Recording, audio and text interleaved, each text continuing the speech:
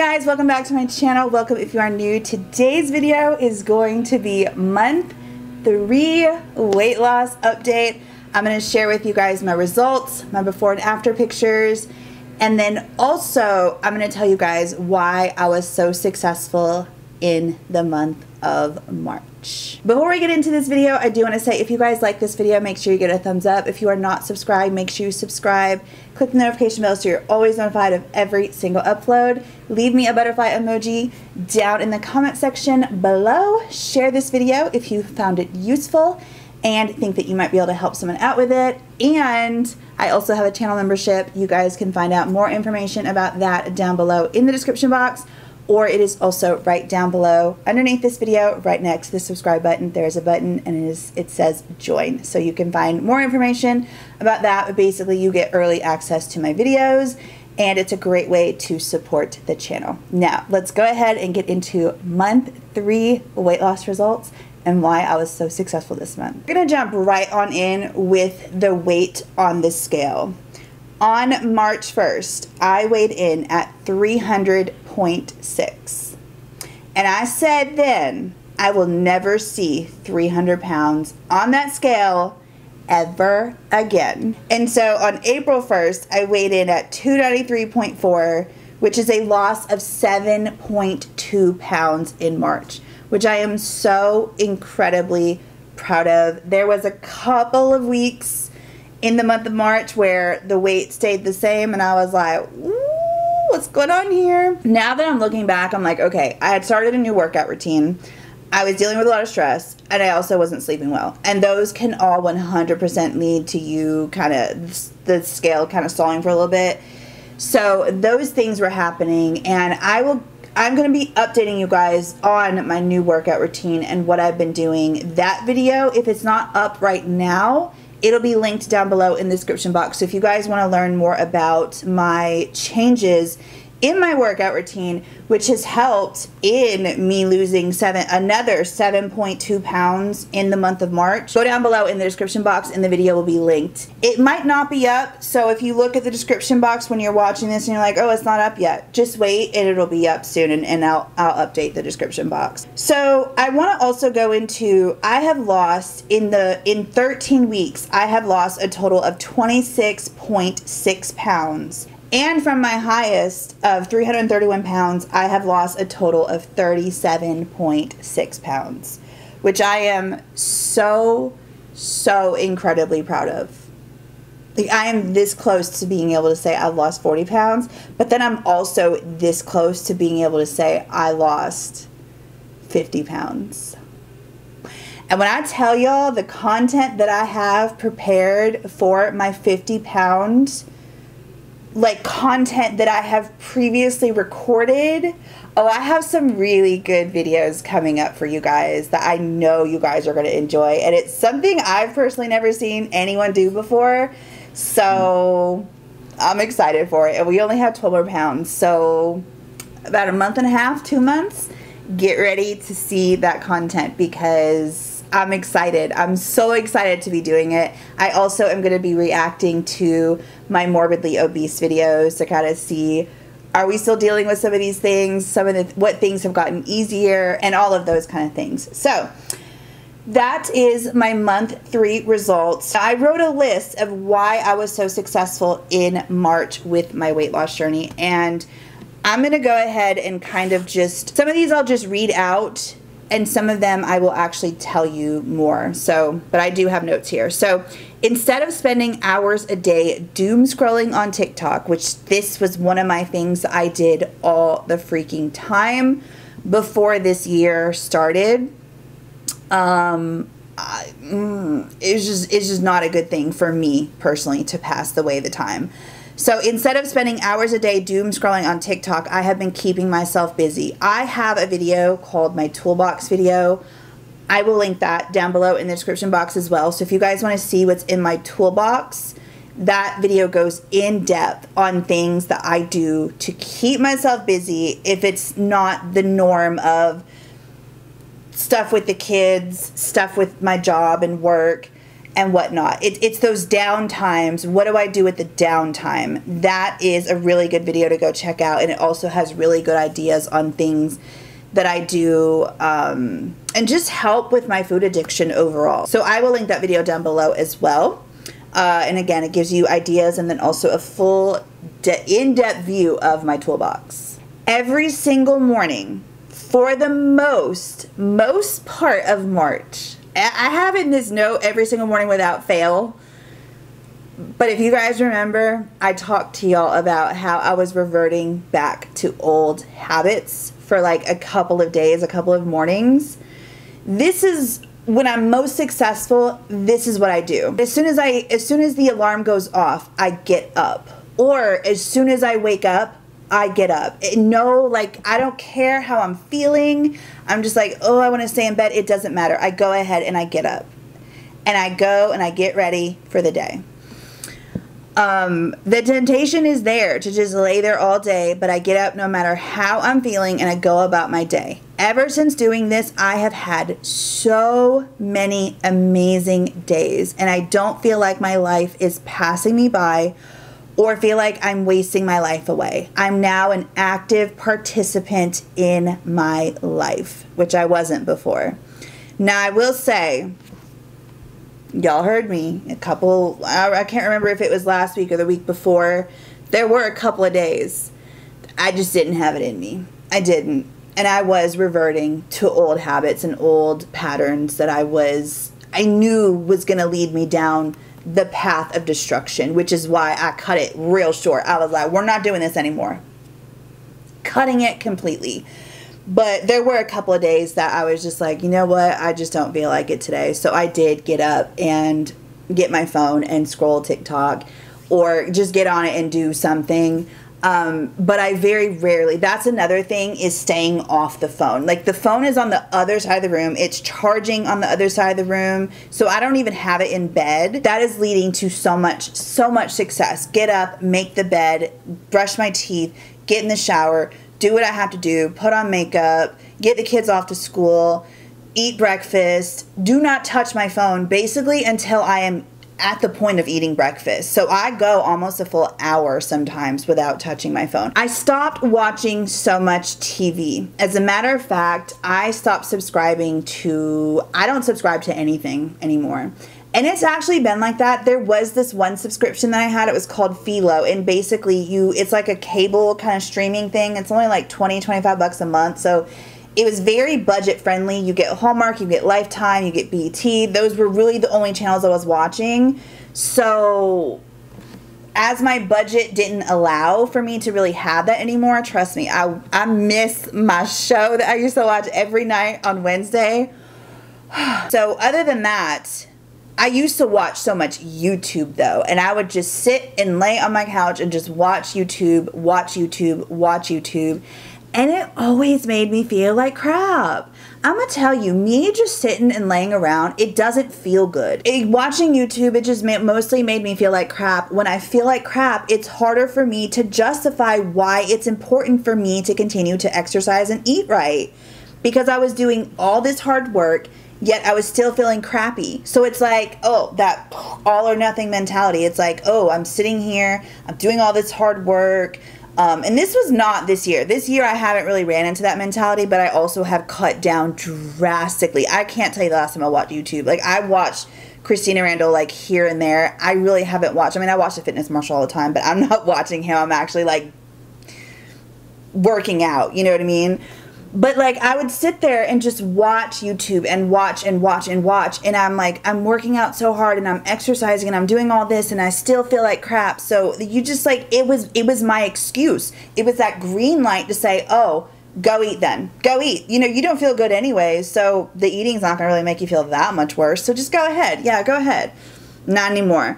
But it is. It's so much easier to convince myself you're already feeling like crap anyway, so just go. So I just try to avoid it altogether. And the amount of TV I watch is like I said, I'll sit down, maybe watch a movie here and there. It's very, very, very little. I started being more active and didn't let myself get bored as much. So I would go on walks, go to the pool and read. Especially, we had a few days that were just gorgeous with the sun out and it was breezy and it was warm but not too warm. It was just perfect. I went down there and had a picnic, and also read. Like, I just am getting out of the house more, so going to coffee shops, coloring, editing, reading. I didn't do any editing, but I did go to a coffee shop to color, and I also went another time to read. But just basically getting on the house, keeping my mind busy. This is key, keeping my mind busy. An idle mind is not good for me because it is the devil's playground. So if I sit here and notice myself with all of these really negative thoughts, it's like, what are we doing? We need to go do something. We need to go find something to do, whether it's here, down at the pool, something somewhere, because no, we're not going to sit here and no, we're not letting that happen. I started this back in January, but every month for the past 3 months, I have gone a full 24 hours, no social media. And then I also, for the past 3 months, have done a full 24 hours no phone at all. So I could do social media like if it was on my computer or whatever, but there was no phone. Why do I do this? I started asking myself the question, why do I do this? Because it's more than just taking a break from social media, because I feel like we do need to take those breaks. But so yeah, I didn't even read that. A, it's good to take a break from social media and from your phone. And B, it is helping me build my tolerance for binge urges. And you may be asking me how and why. And I'll tell you how and why. When I don't give in to the urge to pick up my phone for that day, and it's a lot of urges. It is a lot of urges. Especially if you guys watch my bingo videos, which I will link those down below as well. The first month that I went without my phone for 24 hours, I think I thought about it because I kept a little notebook. I wrote down tons of notes. Anytime I thought about picking up the phone, or like, oh, let me go pick up the phone, or oh, let me go do this, I put a mark. I think it was like 49 times. 49 times I wanted to pick up my phone for something. And it was just like, I had to fight those urges, and I did not get into it. So it's helping me build self-discipline, and it helps me work on my self-control. We've been talking a lot about self-control lately on this channel, and in my weekly weigh-ins. But they are both vital skills to have when working through an addiction. So you best believe this month bingo card, I'm not going to do that, but I am going to do the full 24 hours no social media, because again, that's still difficult. And it's also teaching me to fill my time with things other than social media. Because again, if you think about social media, I view YouTube as social media. So that means there is no watching YouTube. There is no, like, I feel like I'm like, okay, I could go and watch a movie on like a streaming site or something. Like, I don't know, what do I even have that has movies? I usually watch them on YouTube. Oh, I have Paramount, and I also have Peacock, because they had a deal on Peacock, and then Paramount I get with Walmart Plus. So I do have those. So like maybe I'll find a movie or something. That I don't consider social media, but like TikTok, any of that stuff, Instagram, YouTube, none of it. I cannot go on it at all. And it helps me also to find new things to do without relying on my phone so much. This is another really important one too. I stopped asking my kids to do things for me. And I'm talking the little things like, hey, can you go get that pen for me? Hey, can you go get my water bottle's right over there? Hey, can you go get that piece of paper for me? You would not believe when you stop, like for me personally, when I stopped myself from saying those things and I would start doing them myself, I am astonished in disbelief the amount of times I ask my kids to go do those things for me when I'm perfectly capable of doing them myself. Again, that is a habit that I built up over the years of the depression and, you know, everything I went through with my ex and all that stuff. So like I don't want to blame myself or shame myself for that, but I will say it has been such an eye-opening thing that I've been doing. And I'll notice, like, I'll literally say, hey, Kentrell, can you go get that for me? And then I'm like, oh, never mind. I'll catch myself sometimes I catch it in my head. Like, I'm like, oh, ask the kids to go get that. Or like, oh, I need to go get that. Like, oh, I should go ask the kids. And I'll be like, nope, you need to go get it. And sometimes it's like, I'll ask them, I'll be like, oh, never mind, I got it. Because I want to start doing these things myself, because I'm perfectly capable of doing them myself. And we need to get in as much neat movement as we can. But I think that this is also something really important, because all that stuff adds up. Like, how many times a day when my kids were here am I like, go get this, go get this, go get this, go get this? It was a lot. It was a lot. So that's something that I did in March that I'm going to keep doing. That is a new habit they didn't even think about that I was doing, that I'm going to stop, and that I'm actively working on stopping. And it's something that I don't want to revert back to. Obviously, if I'm sick or something along those lines, then yeah, like I'm not gonna be like, oh, don't do it. But like, if I'm perfectly capable of going and getting whatever it is I'm asking them, I'm gonna do it. And that is a habit that I am building and working on. And I'm very proud of myself for being self-aware of that and being like, Jill, you can go do all of this stuff yourself. I am able to regulate my emotions in a way I've never been able to. Would I say I have been stressed out? I have been stressed out. Like, I feel like, you know, all of us, life's all the time. Life is lifing for all of us. You feel like it's going good, and then you get side-slapped, and then it's like one thing after another, and it just all piles up. And then like you feel like you can breathe for a little bit, and then it just starts piling up again. But I honestly feel, I used to feel so depressed all the time. I used to cry literally almost every single day. I used to feel anxious all the time. And I'm not saying that I don't ever feel any of those emotions, but here's the difference. I'm regulating them a lot better than I ever used to before. And B, I am pushing past 98% of the time. I am doing the opposite of whatever it is that I'm feeling. Like, if I'm feeling like, I'll use this for an example. I had on my bingo card for March to go clean it needed it done. It needed to be done so bad. Clean and organize my freezer and fridge. I did not want to do it. Everything in me did not want to do it. And I was like, well, you don't have to do it, but you won't complete this. And so, like, what do you want to do? It's like, okay, like, I want to do it, but I don't want to clean it. And that's the whole point of my bingo cards, honestly. It is. It's the whole point of my bingo cards, is to get me out of my comfort zone. So I went and I did it, even though with everything in me, I didn't feel like it. I did the opposite of what I wanted to do, which was just read a book or do something like that. You know, something chill, something where I don't have to like be active and moving and stuff. So a lot of times I don't want to get up out of bed. Too bad. Get your ass up out of bed. And here's the thing. It's not about being positive all the time. It's not about, you know, like forcing myself to do things or not allowing my body to rest. This is like, if I would allow myself to just lay in bed every day, all day, like that is a recipe for disaster. So there's still a balance of a rest day where you can do anything. If you want to get up and move and do stuff, you can. But then if you want to lay in bed and like go get your phone as soon as you wake up, you can do that too. Like, all you have to do is do this one yoga workout and then my other stuff for 75 Soft.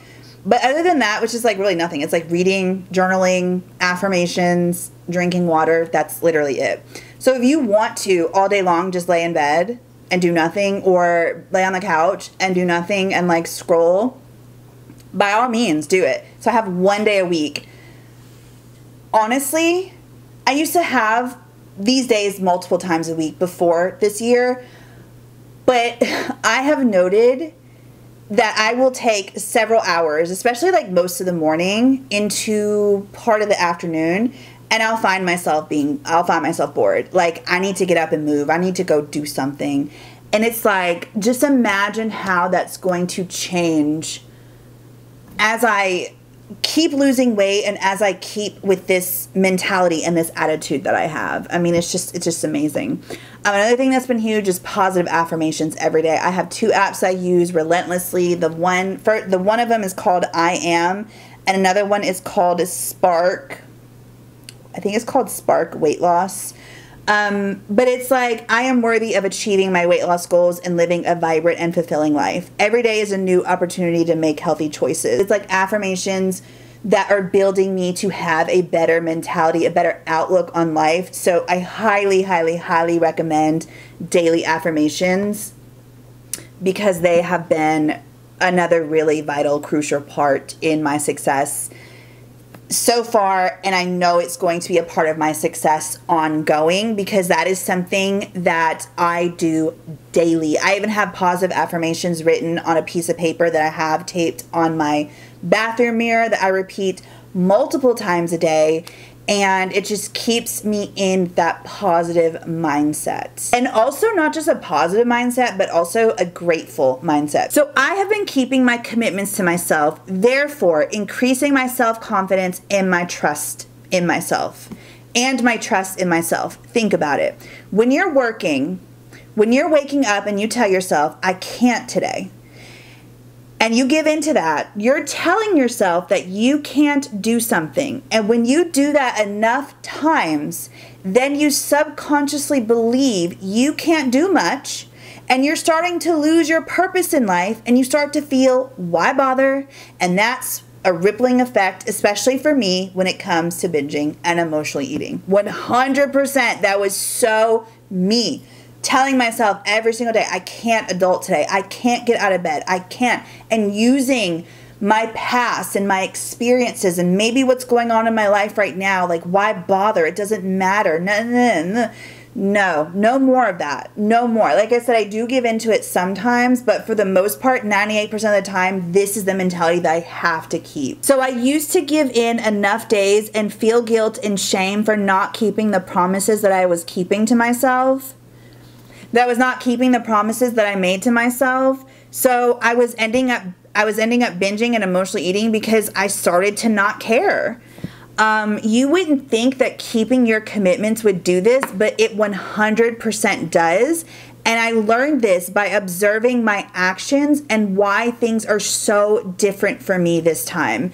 Instead of dreading the commitments I make to others, I now look forward to them. And instead of wanting to isolate and not be around people, I'm putting myself in situations to be around others. This has been life-changing, not just for my eating and my emotional eating and my eating disorder and stuff like that, but just in life in general, not isolating as much anymore. I focused on getting out of the house this month. Outdoor walks to different parks, taking my coloring books. I kind of think I went over this already. Coloring books to coffee shops, bookstores, reading at parks. I didn't go to bookstores. I wanted to, but I never made it there. Reading at parks, bookstores, by the pool. Again, check out this month's, check out March's bingo card.